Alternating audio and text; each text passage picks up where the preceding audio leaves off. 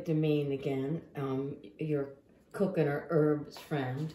It's already July. I can't believe it. I mean, we have such a short growing period out here that kind of gets around this time, midsummer. I get kind of nervous because I feel like, oh my God, it's like everything is coming up and soon it's going to be over. And, it's kind of like a anxiety-provoking time for me in a weird way, but also a really good time of year, obviously, because I just went out to my herb garden and I picked all this stuff like a minute ago. I've got parsley, I've got, that's lovage, chives, this is marjoram, this is summer savory, this is some kind of weird oregano that I'm not even sure what this is. This is lemon thyme, this is mint, this is lemon verbena, and this is also garlic I just pulled from my garden, which looks really great. It smells amazing. But what I wanted to do today is show you how to make a couple of really quick, easy, herb-centered sauces to use on, for summer cooking, to really improve your cooking. The thing about summer cooking is that, let me just start this one for you. This is my parsley. Oh my God, when you take it out right from the garden, it smells so amazing. But anyway, what I was saying is, when you're just throwing stuff on the grill, you've got a steak or vegetables or whatever, chicken, it's kind of, it's plain and, but it takes a lot of concentration to get the grill going and make sure you don't burn everything and, it's cooked through and it's not black and it's not raw inside. I mean, you know what I'm talking about. And it's really nice to have a couple of sauces waiting, in the kitchen that are already done up so you can just, throw it on your whatever you're grilling, so it looks a little, so the meat slab or whatever, it looks a little less primitive. I mean, let's face it, right? So anyway, so today I want to show you how to make a couple of things that are really easy. The first one is like a chimichurri sauce, which is from Argentina, and it's based on herbs and olive oil, like a lot of these things are. And this one is usually what you have is parsley to start and oregano. And that's the crux of the sauce right there. But the thing that gives this sauce a lot of like strength, and it is a strong sauce, is red wine vinegar. Right here, this is actually my own homemade red wine vinegar. Oh boy, and hot chilies. So I have a green jalapeno. The ones I'm in my garden aren't quite ready yet. A red chili would be great, like a sort of a medium hot. And what I'm going to do today is I'm going to show you how to do it by chopping everything by hand. So you got your parsley, and then what I want to do is just use a little bit of this. You can use the seeds if you want. I'm thinking maybe like that, right? And then just chop that up. And you got parsley, and I want to put garlic. Garlic is a very good, important part. This is my garlic that I just pulled out of the garden. I think it's Basque red, and it really smells amazing. So it's a little dirty, but who cares? Okay, so look at that. Look how juicy it is. It's unbelievable. I mean, you should smell this. I mean, this is so much better than like supermarket garlic. This is like a hardneck garlic, which is just juicy and incredible. So what I want to do is, look at this. We got that, and we got the parsley. And what I like to do instead of oregano sometimes is I like to use things that sort of mimic oregano or sort of oregano-like, but are a little different. And I think maybe for this one, I'm going to use a little bit of marjoram, which is, oregano's like softer cousin, a little more floral, right? So I'm just going to throw a little of this. I love marjoram. It's one of my favorite. It's just an amazing, beautiful perfume. Look at that. Let's throw some of that in. Not too much. Like that. Just instead of oregano, oregano to me can sometimes get kind of strong and harsh. So we got that going, we got the parsley, we got that. And then I'm thinking maybe a little bit of summer savory, which is really beautiful and quite strong, but a little bit a different flavor profile than oregano. A little less harsh, in my opinion. So let's just throw a little of that in. So that'll do it. So now what you want to do here is just start chopping. You know, get yourself a really good chopping motion going, right? Start with the bigger things. All right. Garlic and jalapeno, or whatever chili you use. And then start moving the other stuff in. Start moving the softer herb things in afterwards. You know what? I'm just thinking, maybe we should add, you know, sometimes with the chimichurri sauce, they add scallions. And I happen to have my, some of these chives. So, you know what? Let's add a little of this to the mix. Just for a little extra oomph. And just, you know, just chop. You know, it doesn't have to be perfect. It just has to be chopped. And if you get a good rocking motion, look at this is like almost done. Oh, that smells incredible. And this is, you know, in Argentina, this sauce is used mainly for, you know, grilled steaks and stuff. But I find with the really intense herb smell, it's great for, you know, fish, or if you have like a grilled eggplant or any kind of vegetable that you put on the grill, like a zucchini. See, look at that, that's already done. Okay, so now what we want to do is just scoop everything up, stick it in the bowl, and now, oh my God, it smells so good. So what you want to do now is you want to add this is what makes it a chimichurri. It's the red wine vinegar,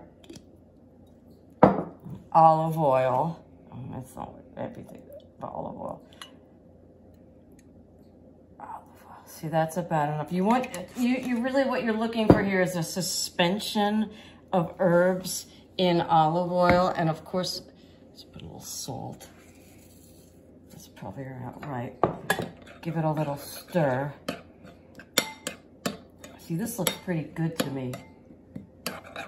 Let me just, you know, it's hard to taste it when you first make it.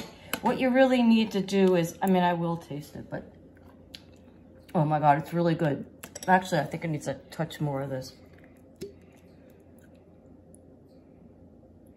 Yeah, that on a grilled skirt steak, or on grilled roasted peppers. Oh my God, that would be excellent. So really what you want to do is, now that we've made this, is just to sort of let it sit. Okay, and then in about, you know, a half hour, the herbs will give up all their aromas to the olive oil, which is a great conduit for flavor, you know, and then it's going to be really good. And then it'll set up a little and it'll thicken. All right, we did that. So now what I want to show you is how to make a really nice salsa verde, which is, you know, it's like it's a real Italian standard thing. I make it all the time, and it's basically, you know, the whole thing is based on olive oil, garlic, anchovies, usually capers, and parsley, right? All these sauces seem to be kind of based on parsley. And parsley, don't underestimate parsley. Parsley is especially when it comes right out of the garden like this. So let's try this one. This is a much gentler sauce than the chimichurri. And one thing I might have to say, I should probably say, is that don't get this salsa verde confused with like a Mexican salsa verde, which is based on tomatillos and hot chilies, and it's a really different flavor profile. So for this one, what I want to do, I want to show you how to do this in in the Cuisinart, because that's another way to do these things really fast. So with this, I've got some Sicilian capers that I soaked. There's, you know, salt packed capers, and I soaked them and rinsed them. And those are all ready to go. And then I have here a couple of anchovies. These are not bad, these Agostino Recco things. You know, I really like them, actually. Let me just pull a couple of these out. Oh, yeah. I'm gonna say 1, 2, maybe another one. I like a lot of anchovy. Anybody who follows my my work and my blog will know that. So let's come over here, and what you really want to do now is just, you really just want to dump everything in the Cuisinart. I mean, this is just, you know, when your chicken is on the grill or whatever, just put everything in here. Okay, so I'm gonna do, now parsley is the usual herb for this, but I had this idea that I wanted to add a little bit of lemon thyme, only because lemon juice is usually added to this. And I figure, you know, I have it, why not? And it smells amazing. It smells a little bit like, you know, lemon pledge, but whatnot. But it's good. I mean, if you're making a grilled fish or something, there's nothing really better than this. So that's probably about enough. And I'm gonna add a little bit, only because, look at this. You can't smell this, but this lemon thyme, I mean, this lemon verbena is unbelievable. And right now, it's the beginning of the season, so it's not too tough. So I'm just gonna just go down this way and rip the leaves right off. With any herb, you know, you just go down against the leaves and put them right in. Okay, and of course a little garlic. I'm gonna do another one of my fresh garlics here. You know, a little bit of dirt doesn't really matter too much. Just put this in. These are pretty strong, you know. I mean, they're fresh, which is good. They don't, you know, but they're kind of strong. So I'm gonna use, like I have, just dump it in whole. And you know, instead of the hot pepper, what I want to use here, because this is kind of a mellow sauce, a little black pepper, right? A little black pepper should do it.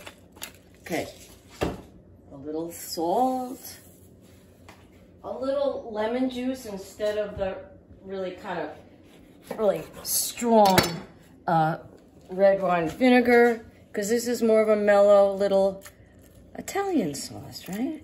You're going for sort of mellow flavors here.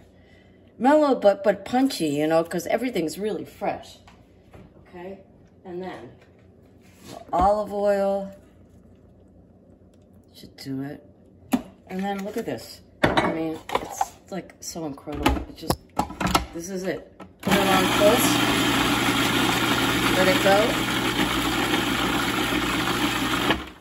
That's it. Look at that. Beautiful. You got your sauce. It's fabulous. Let's taste it. Oh my God. It's really, actually, it's really good. I mean, maybe it's just a touch. Let's just see. Maybe a touch more lemon juice. You can also add lemon zest to this if you like, which I often do. But I felt like with the lemon thyme and the lemon verbena, I didn't really need that.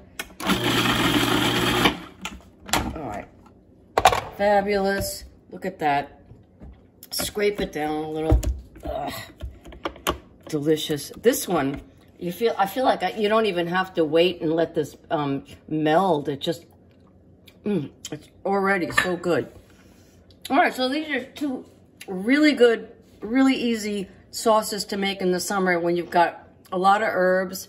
I mean, if you don't have the, you know, lemon verbena or whatever, I mean, don't worry about it. You know, just add a lemon zest instead. Oh, you know what? I have a little, let me get a paper towel here. I have a little bonus sauce I want to do for you, which I just discovered myself. Let me just clean up a little here. I mean, this looks like garbage, but it's actually not. It's just a lot of herbs. I'm gonna use that for something. I'm gonna stick that right here. So what I want to show you, this is like a mix of herbs that I just really discovered that's like an amazing thing. If you take fresh mint, this is spearmint, which it's pretty easy to find in a supermarket or whatever, right? And lemon verbena. I mean, if you don't have a lemon verbena, you can use lemon zest, I guess. Look at this. Here again, you just take it, and with a lot of herbs, you just work down. They come right off, and then it's stemmed. Okay, so what I want to do here is just take the fresh mint and lemon verbena and just chop the hell out of it. I mean, you don't want to torture the herbs, but you do want it pretty finely chopped. Oh my God, see, I'm already there. I mean, I'm already there. Like, what? How long did that take? Like 2 freaking seconds. And so this is a gorgeous combination. And what you want to do now is just add a little bit of olive oil. And I think a little salt. And give that a stir. And I found that this combination of fresh mint and lemon verbena, if you put it on like grilled fruit on the barbecue, like grilled peaches, for instance. I mean, if you take, what if you grill some peaches and plop a little bit of ricotta inside, you know, where the pit was, and then just spoon a little of this on top. I mean, that would be an amazing dessert, but it would also be like an incredibly good first course. You could put it on arugula or something, or it's just, this is just a really nice flavor combination. I love it. I just love it. All right, well, I think we're good now. I mean, so you've seen 3 good sauces. It's July. It's, you know, you have to savor the summer. It's short, but it's beautiful.